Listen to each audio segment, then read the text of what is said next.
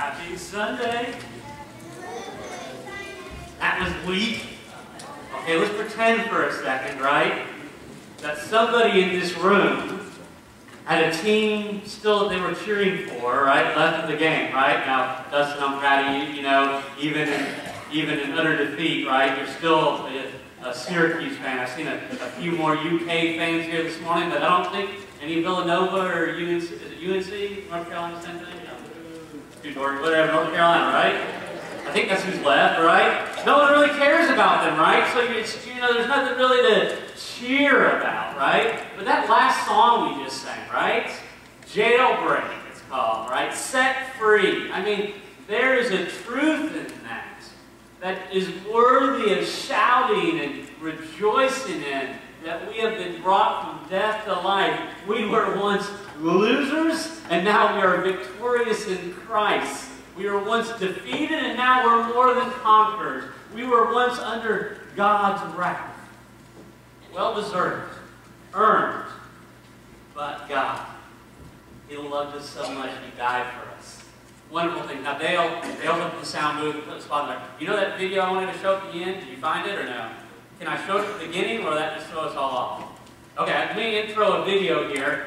We meant to show this Caleb like 2 weeks ago. Y'all know I got like a little ADD in the brain where I just go every which direction, forget things. This was like a pre-Easter video, like to encourage us to invite friends and family with us to Easter services. But the funny thing is the video actually takes place like after the Easter service, okay? So better late than never. Here's a good video to set us up for thinking about God's truth and how it impacts us. Need a photographer? Yeah, sure.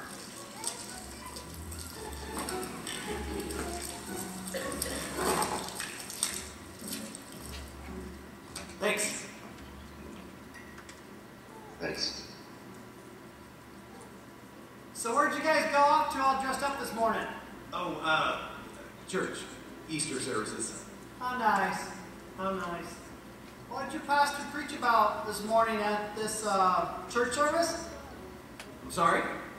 Yeah, what was the sermon about? Oh, Jesus. Uh-huh. You know, how he come from death, right? You know. Uh-huh. I mean, and he gave us, you know, life. Uh-huh. Abundantly. Huh. Interesting. Very interesting.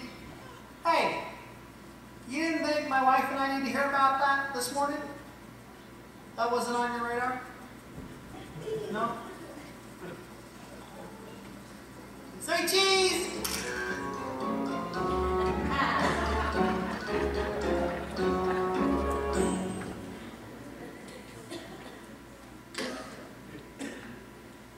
You ever worry about being asked, hey, what do you think of the sermon today? Or, you know, what was it about? You know, Jesus, you know. But really, you know, the skit guys are pretty funny dudes. They make some good videos. But when you start to think about that, there's really a lot of seriousness behind that. That really, when we hear the message of Easter, really, that's the message of every single Sunday. Really, that's the message of every day. That without Jesus, we're under sin. We're under God's wrath. It's serious. We're destined for an eternity in hell, apart from God. But God, the message of Easter, but God loved us so much, He came to earth in the flesh to reveal His truth and goodness and love, to die the death we deserve, to pay the price we could not pay. And He rose to life on the third day. Why? That we might have life. It's such an amazing, overwhelming truth. There's a certain point, it's like, how can we keep it in? But we've all been that guy, haven't we? We've all been that guy that just, out of awkwardness or nervousness or fear, we've withheld the good news. We've withheld the good news. Now, have you been with us? We've been in the book of Romans. In fact, if you could turn to Romans 8, verse 28 through 30, we're going to see this good news. Now here's what's tricky about this passage, right? This passage is the good news, but it's the good news with really big words. Now if you've been in church your whole life, you've heard some of these words, right? Calling, election, predestination, foreknown, glorification, sanctification. There's these words we sling around if you're in church. But I think a lot of times we sling these words around without really understanding them. So this morning, the intent is not to get dorky. The intent is to get more in love with what He has done. It should overwhelm us. Overwhelm us. So if you can turn with me to Romans 8. It's in your handout if you want to follow along parts of that verse underneath every heading. And we're going to read just 3 verses from Romans 8, verse 28 to 30. If you can stand with me in honor of reading God's Word to us. Romans 8, verse 28 through 30. And we know that for those who love God, all things work together for good, for those who are called according to His purpose. For those whom He foreknew, He also predestined to be conformed to the image of His Son, in order that He might be the firstborn among many brothers. And those whom He predestined, He also called.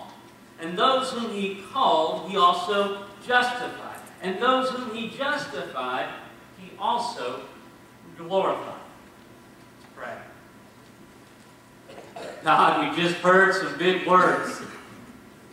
And I know even in my own heart, Lord, even if I mentally understand these truths, I think in my heart, Lord, I haven't fully understood and embraced this. I don't know if I ever will. But God, this morning I ask for myself, I ask for all of us, Lord, deepen us in your love. Fill us with a knowledge of you and what you have accomplished on Easter Sunday for eternity, for those who love you, for those whom you've called. God, this morning, Lord, let us be so overwhelmed and overflowing with your love that we can't help but want to be prepared to give an answer to those, Lord, who are without a hope, to give them the reason for the hope that lies within us, that they see in our life and in our lips, in our minds, in our spirits, in our hearts, Lord, that we are overwhelmingly enjoying you, looking forward to you, longing for you, desiring you to come back for us. Oh, Lord, that we might be set free for an eternity from the bondage of sin and flesh. It's all this we cry out in your holy name, Christ Jesus our Lord. Amen. Now, Taylor, you sat on the front row, and you're wearing maroon kind of as a UK shirt for a second. Can I pick on you? Okay. If you had said no, I still would have done it. It didn't count. Taylor, I haven't seen you for a couple weeks now? 2 weeks, okay. I guess a month, I wasn't sure, but a couple weeks. So let's just pretend, Taylor, in the last 2 weeks, something huge has happened in his life. In fact, I say, hey, Taylor, what happened these last 2 weeks? And he tells me, well, I got in this, crazy car accident, flipped over in a pond, and I was dead. But now I'm alive. I'm here today. And Taylor, I didn't know this about you. I didn't know that in the last 2 weeks all this had happened. And I said, Taylor, how did it happen? How did you go from death to life? And he just kind of shrugged his shoulders. I don't know. I'm here, right? I'm alive. But it was almost this kind of reaction in response of it's in the past. It's history. It doesn't really matter right now. Right? I don't know. If that was the response we heard from Taylor, wouldn't we be like, come on, Taylor, seriously, tell me the details. What happened? How did you get in that wreck to begin with? Right? How did you crash your car? What do you remember? Was there anybody around you who witnessed it? What about the first responders? Who was the first one there? How did they get you out of an upside-down car in a lake without you being permanently damaged or dead?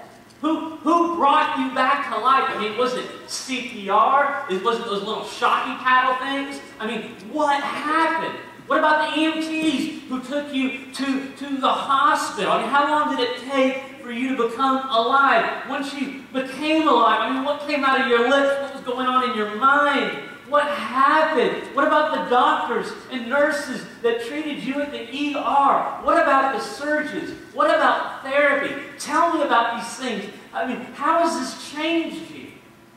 You were dead and now you're alive. What happened? How did it happen? And now what? How does this affect you now? We would want details, right? And we would hope, if we were Taylor, right, we would want the details. Because we would recognize something significant happened. And I didn't deserve it. And in fact, if I can, I'm going to go back and say thank you, right? I'm going to find those who brought me life, who helped me come back to life, right? And I'm going to live in appreciation. Maybe this was a wake-up call, not to take life for granted. Brothers and sisters, guys and gals, is this not the exact same thing in salvation? There should be part of us that don't just say and sit passively saying, yeah, I'm alive. I'm a Christian. I'm going to heaven, right? It's in the past. No big deal. It is a big deal. And we want to know the details because we want to praise our God and we want to live for Him. I mean, if He died for us, should we not? Why wouldn't we want to, long to live for Him? We belong to Him. It's life-changing forever. It's not some sort of passive, unemotional event. Maybe just maybe you were saved a long time ago, genuinely saved by God, but that joy of your salvation seems distant. Right? I mean, like if Taylor was brought from death to life like that, maybe for a few weeks, maybe the newspaper did a write-up, maybe there was an interview on a TV show, maybe he shared with everybody he knew, but after a while, he started to take it for granted. Isn't that us? That there's a temptation in us with salvation to take Jesus for granted, to take life for granted. This is why God gives us those 3 verses we read. Those 3 verses we read. And we need to first of all realize, right, that this is a message first and foremost and only for God lovers. For God lovers. If you're following along with me in our bulletin, this is a message for God lovers. Now, what does that mean? Well, here's the question. Do you love God? Do you not just love the idea of God, not just like God, not just come to God when it's convenient. Do you love Him? Do you treasure Him? Do you value Him? Do you desire Him? Has He changed your life? Right? No, Whitley, you're a front rower too this morning. No one's ever going to sit on the front row after this. Look, that's why that's all over here. Okay, y'all are the bravest. Whitley, there's something in your gut this morning.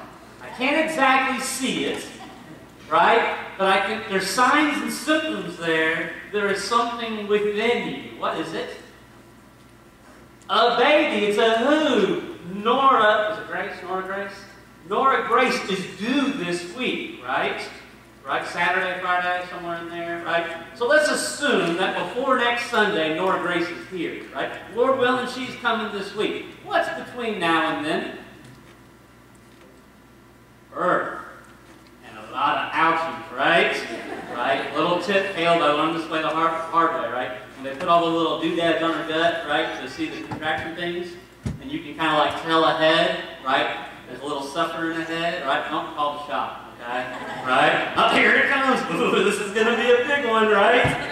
It's a 7.0 on the Richter scale, right? You're going to feel it. You're not going to forget this one, right? Don't do that. Okay? Don't do that, right? Now, between now and Nora's arrival, let's be honest, there's going to be a lot of pain and discomfort. But what? What gets you through the childbirth pains? The child, the life, the joy, the future, the hope. And brothers and sisters, if you are a God lover, guess what? Before He comes back to us, or before we go to Him, there's a lot of hurt that's going to happen. I mean, we just read this in Romans 8, 22 to 24. That's a comparison, both for the world and in us. Like childbirth, there's a lot of pain and suffering, but there's hope. If we love God, it's not just only past tense we enjoyed and love His appearing, but it's also indicated, right? If you love God, you're looking forward to Him coming back. You're looking forward to being with Him. So what? Are you a God lover? Now, there's a big fancy word in there on your bulletin. The word is regeneration. Regeneration. So in simple terms here, how it's explained, right? These quotes here are from a guy named Wayne Grudem, by the way. I ever had to recommend one book apart from the Bible to get? Now this is a little intimidating, right? A lot intimidating. This is like the Cliff Notes version by his son, okay? Christian belief, systematic theology, right? But man, it's awesome. What systematic theology is, right? Is what does the whole Bible say about a topic, right? So you want to know, what does the whole Bible say about heaven? What does the whole Bible say about angels? What does the whole Bible say about something? Any topic, you look it up and it's in there. It's just such a wonderful thing. So in the back, right, there's a little dictionary basically, right? A dictionary of Christianese, of Bible words, right? Bible words and theology words. But the beauty of it is it helps us see how amazing He is, right? You're not going to read that all in one sitting, right? But what's cool is kind of like a study Bible. A study Bible is so great because when you hit that stick, you get stuck. What does this mean? It says, I don't know, and just moving on, right? So no, God show me. God show me the details, and He's given us teachers and helpers to do that. Okay? So what does this all mean? This all means that His love in us is amazing. That's why we have the truth. We talked about it last Sunday in verse 28. For those who love Him, for those who love God, all things work together for good. All the pain that Whitley's about to endure this week, right, is working together for the good of life, for the good of North. And brothers and sisters, if you love God, this is true. All the pain, all the suffering, all the success, all of the good times work together for the good of seeing the Lord's hand work. How does it all happen? How does it all happen? It happens by God. Because God calls us and God purposes us. God calls us and God purposes us. Verse 28 continues, it says, for those who are called according to His purpose. For those who are called according to His purpose. Now there's two sides of this call. There's an outward call and there's an inward call. Outward call, inward call. And they work together. God uses them together. So for instance, right, let's pretend another front row. I haven't gotten you, Caleb. Brandon, right? Brandon falls asleep in your sleep. Brandon's asleep, right? Typical Sunday morning, right? His pastor keeps going on. Brandon. Now, outwardly, I'm calling him, right? Inwardly, he ain't hearing me, right? He's still drooling over here, right? But suddenly, I call in a way that he can't even ignore it. Brandon, wake up. And suddenly, right, there's an inward reaction. You may not understand how it all works between the ears and the mind and the eyes and the heart, but something happens.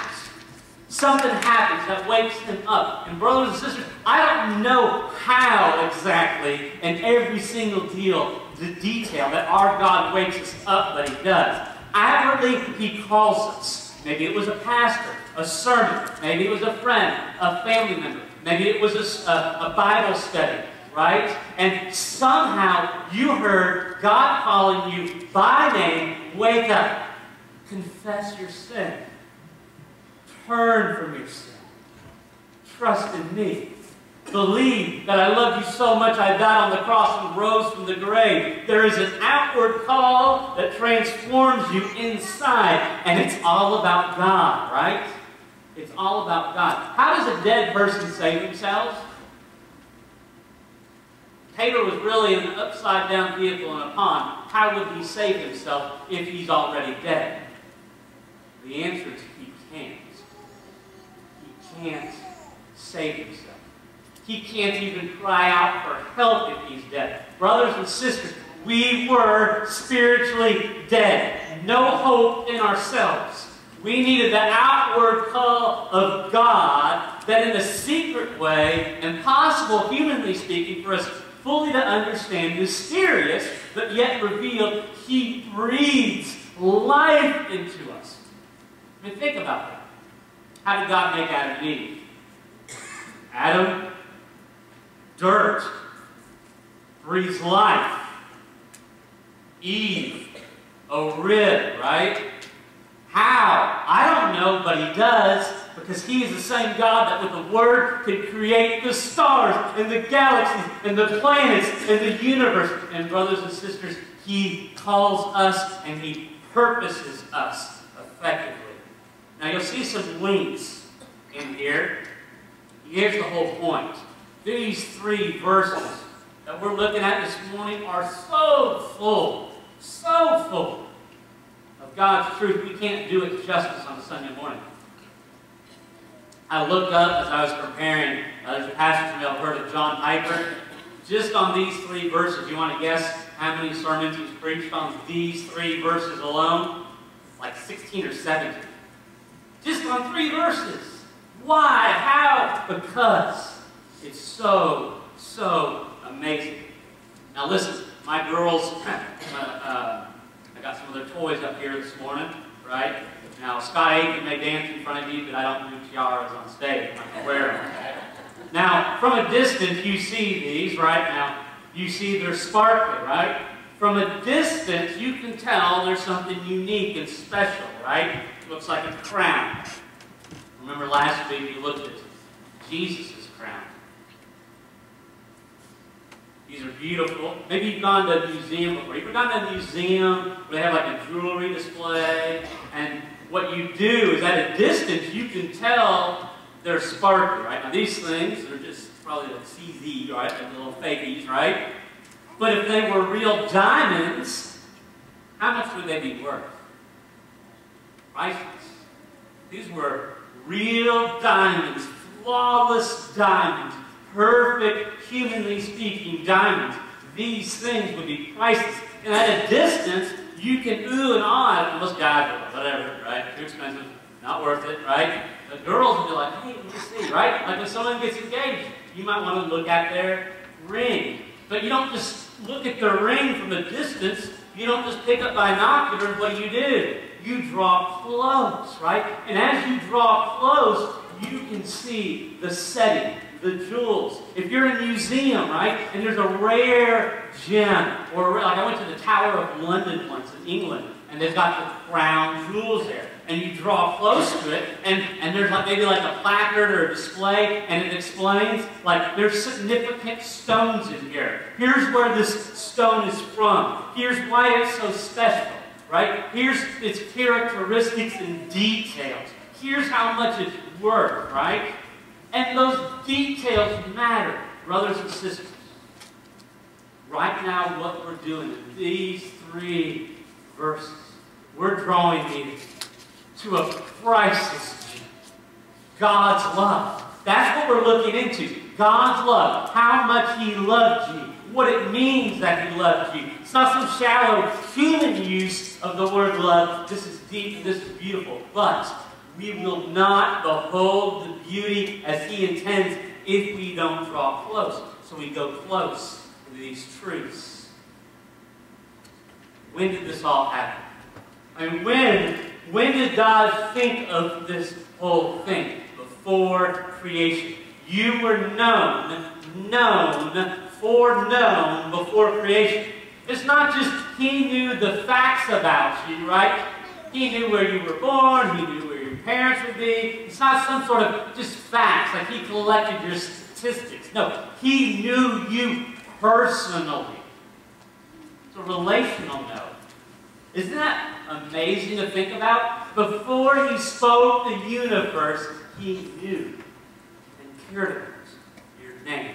He has purpose for you.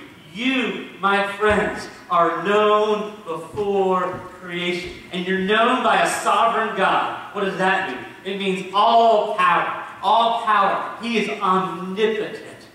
He has all power. He is omnibenevolent. He is all good. He is omniscient. He is all-knowing. He is omnipresent. He is everywhere. He wants to be at all times. Man, our God is so big.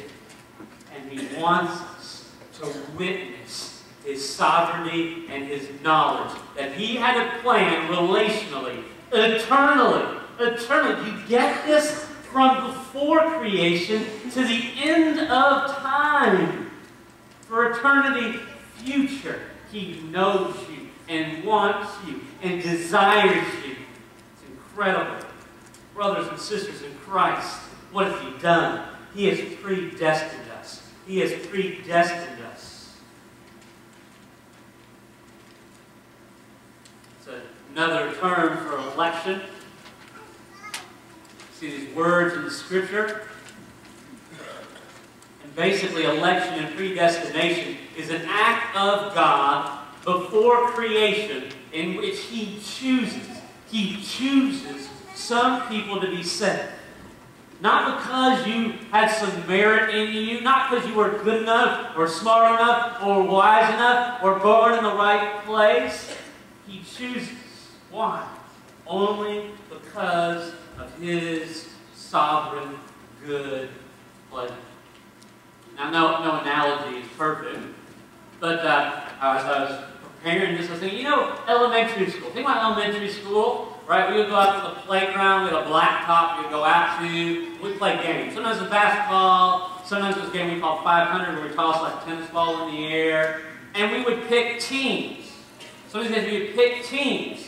You remember being in a situation where there's someone choosing, and the question is, am I going to get chosen or not, right? Now that person choosing, right, is making a decision based on merit, right?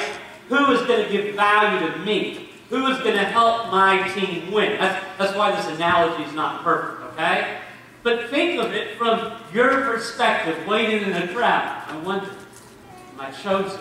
And suddenly you hear your name. Now what goes through you at that moment? When you hear your name called, when you know you've been chosen, there should be part of you that's like, well, why me? Unless you're kind of prideful and arrogant. And then you're like, I should have got picked 5 people ago. Took you long enough to figure it out, right? But have you ever been chosen, maybe, before somebody else? And you're kind of, well, why did you pick me? Why did she pick me? I didn't deserve to get called yet. I didn't earn it. But even in that moment of uncertainty, there's joy. Yes, I'm wanted, I'm loved, I'm desired, I'm chosen. And have you ever gotten on the team and maybe one of your buddies is left behind? One of your buddies is over there. And you kind of whisper to the captain, the one that says, hey, pick my buddy. Pick Bob, right? Grab Susan, right? Pick them. I love them. I care for them, right? You want them with you. You want them chosen, right? Now, again, this analogy is not perfect, but do you get the joy of your salvation? If you're in Christ, there should be part of you that says, why me? I didn't deserve it. I didn't earn it. I'm flawed. I'm sinful. I deserve God's wrath. But we rejoice and we praise Him for His sovereign choice. See, if you fast forward to Romans 9 and 10, you see Paul gets to the other side. He sees, even as he's saved, he sees friends and family, Jewish friends. He wants them saved. God, if I can lay down my life for them, I would. But he knows it doesn't work that way. So what does he do? He pleads to God and he goes for God. He knows those Jewish friends and family have no hope without hearing the name of Christ. Now, this issue of predestination and election is easy to get mixed up in. A lot of people get in fights over this. And well, if God chooses some, doesn't that mean He's passing over others? So does that mean God's just throwing others into hell? What kind of God sends people to hell? Some tough truths. We're laying a foundation this morning for what's ahead as we go into Romans 9. But here's the beauty. Our God is not willing that any should perish. He desires for everybody to have eternal life. But for those who have not been chosen, it's their own doing. Simultaneous to His choosing is the reality of their own doing. They have turned their back to God. They don't care about Jesus. They don't care about God. They've chosen themselves. They've sinned against God on high. So if they end up in hell, for those who are without Christ, they do end up in hell. It's their choice. They've chosen. It's partner. It's partner. That's why we rejoice, Christians. If you've been chosen, you hear this word, predestination, election. We cry out, why me, God? But thank you, God. And simultaneously, we go out and we plead with the lost. Come and dine with the King. He loves you. He died for you. Listen to Him. Repent and turn. Humble yourself in front of God that you might have life. Why? Why does God save us? Why does He save us? Verse 29, to be conformed to the image of His Son. He saves us to look like Jesus. To look like Jesus. To be so close to Jesus, we witness His beauty personally, and He changes us in a way that shines out as see, right? There's something in Him that doesn't make sense, right? How did this happen? It happened to Jesus. And the whole purpose is not to pat ourselves on the back, it's to point the world through us to Jesus. What about the second part? Kind of threw me off a little bit. In order that He might be firstborn among many brothers. What does that mean? Well, what does salvation have to do with Jesus being firstborn among many brothers? Well, here's what it means. If you were born back in the day and you were the firstborn male, you were preeminent, right? You were high-ranking. You were the man in terms of the family relationship. And Jesus desires that we're conformed in His image, that He might be preeminent, not just in our life, but among many Christians, among us, lifted up, high and lifted up, exalted, glorified, preeminent. Not just in our words, but in our lives. That is our purpose, to be more and more free from sin, and to be more and more like Christ.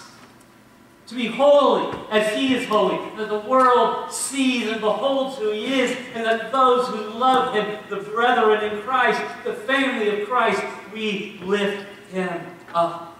Who? We need to stop here for a second and remember, who is He talking to? Who is He talking to? Because at this moment, we might be tempted to get a big head. Right? To start thinking, well, I got it together, I'm going to heaven. Look at me, I got my act together. And then God reminds us, no. All that sin in the world, all the craziness that's going on around us, such were some of you. Brothers and sisters, we are sinners that are called and saved by grace.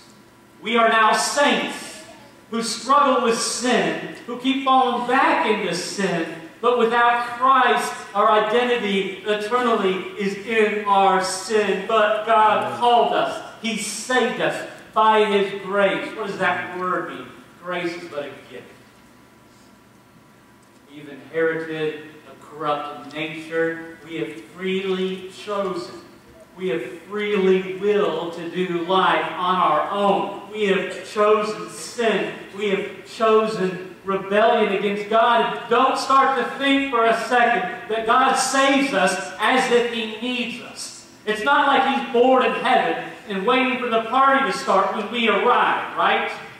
The party has already started from eternity present, and it continues for eternity future. He does not need us. Oh, but he loves us. So he includes us.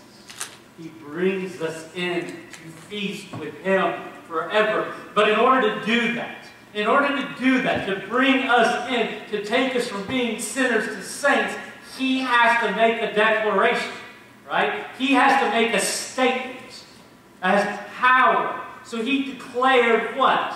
He declared what? He declares us justified. Justified. Now we tend to think of this from our perspective, right? When we think about salvation, we default to thinking of it, right, from my perspective, right? I was saved. I am saved. I was baptized. I belong to such and such church. I am a Christian. We're default, when we talk about our relationship with God, we default to thinking of it from our perspective. God wants to twist that upside down in this passage. In this passage, he's showing us from his perspective. Let me show you what happened. You didn't understand this. You'll never fully understand this, but I want to show you. Here's what happened. I justified you. I declared you legally guilt-free. That's why Romans 8 starts out with verse 1. There is therefore now no condemnation for those who are in Christ Jesus. Why? Why? How? How is there no condemnation and no guilt on us anymore? He took it. He declared us guilt-free. And not only that, he declares us righteous. He takes all his righteousness and he puts it on us. Oh, it's amazing. He's adopted us. We don't belong naturally to his family. He brings us in. He adopts us, right? So that his crown, you get this, his kingly crown of suffering becomes our identification. His crown of righteousness on our head, right? Only little princesses wear crowns, right? Or prince. What is the identity of a prince or a princess? Their identity is in their king. Their identity is in their royal blood. Brothers and sisters, if you are in Christ, you have been adopted into royalty. And you belong to him forever. He has declared you guilt-free. He has declared you righteous. It's beautiful. John MacArthur says it this way. You've been made right with God by God. Been made right with God by God. I love how this finishes in verse 30. There's this sequence of events that's happening. You ever put dominoes down? If domino A goes down, domino B goes down. If domino B goes down, domino C goes down. From beginning to end. And that is the truth here. That is the truth. That for those who love God, they've been called and purposed by God. Domino goes down. He foreknew you. Domino goes down. He predestined you. Domino goes down. To be conformed to his image. Domino goes down. Those whom he predestined, he called. Domino goes down. And those he called, he justified. Domino goes down. And those, brothers and sisters, if he has justified you, he has glorified you. Oh, this is good news. Here's what's really cool about this. Glorification is a future event. It's a future reality. When God comes back, for those who are in Christ, if you're already dead, he raises you to life, and he brings you fully, completely with him for eternity. He brings his saints back spiritually, brings their bodies to life spiritually, unites them together, takes those who are in Christ that are still alive with him, and we all go with him for a full reality of glorification. What about verse 30? It's referred to the past tense. He glorified already. What does that mean? It's a done deal.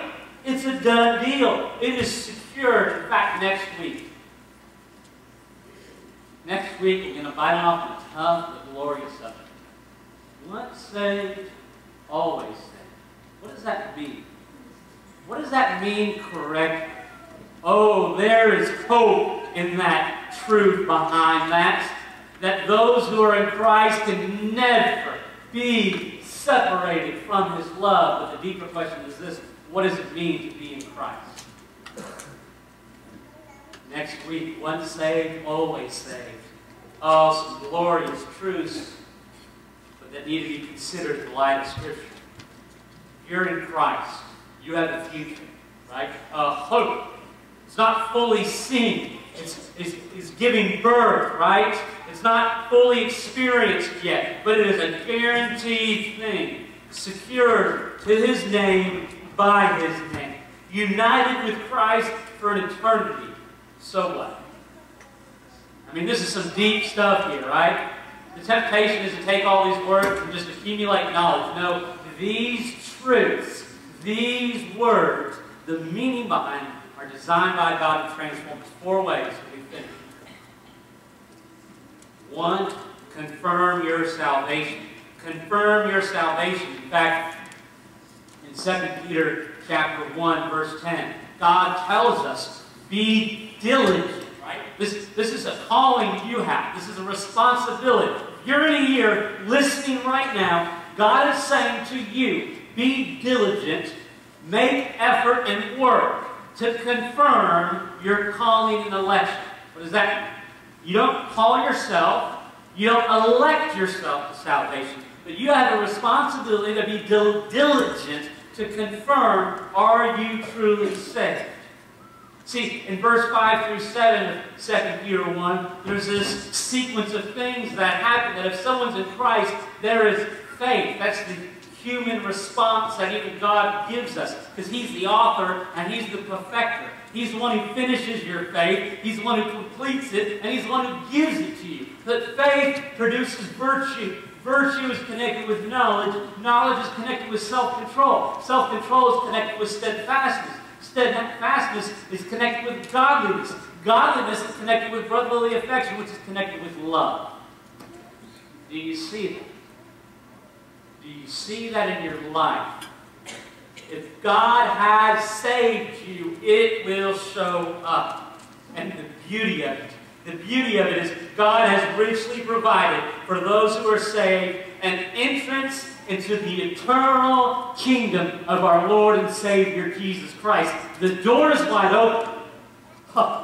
He is waiting for us. Secondly, not only to confirm our salvation, but to share our salvation. You have a story to tell. Taylor, he had legitimately been brought from death to life this past week. He blew off the interview opportunities. He turned the reporters away. He didn't even write a thank you note to the doctor. You know, he just forgets you guys. He doesn't want, I don't want to talk about it. Dude, you ingrate, right? You're ungrateful over something significant. You're in Christ. You're in Christ. Don't be an ingrate. Don't be ungrateful to God. Be grateful. Share His love. Share the story of His salvation. Know the details. Look at the depths of the beauty, right? Draw close to these truths and behold how priceless His love is. He paid the price that you cannot pay for the beautiful love He has given us for an eternity. So draw close. And when you draw close to it, you will share it, you will show it, you will speak it, and you will always be prepared to make a defense for the hope that's within you. Because there's people around us. We don't understand all the details, but their back is turned against God right now. So we cry out to God. There's 2 things we do. God, save them. We plead to God, have mercy on them. God, rescue them. And then we go to them and we plead with them. Look at my God. Hear about my God. He loves you. He died for you. He desires you for an eternity. He has provided a way of salvation. Follow Him. Oh, we plead with God and we plead with man. we share our salvation. We live it out. We live it out. We have a new lease on life because everything we had before wasn't truly life. We were dead in our sin. Spiritually, no hope. Spiritually, nothing good. But He saved us. He breathes life into us. And we get such a big view of God that all the pain and suffering that is ahead of us, just birth pains. Just birth pains. It hurts. It's significant. Oh, but the joy of what's ahead. We keep our eyes focused on Jesus and everything else fades away. We live a life that points others to God's salvation. We stay focused on our thoughts, our feelings, in our spirit, our lives, our lips, and we rejoice. We rejoice. I want to read this. It's significant. Isaiah chapter 25. You can turn with me in your Bible. Isaiah chapter 25. We're going to close with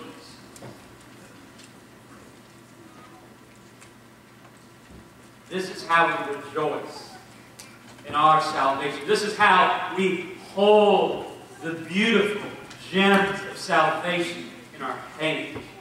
This is how we know what we're going to hear next week in verse 31. That if God is for us, who can be against us? Isaiah 25, beginning in verse 6.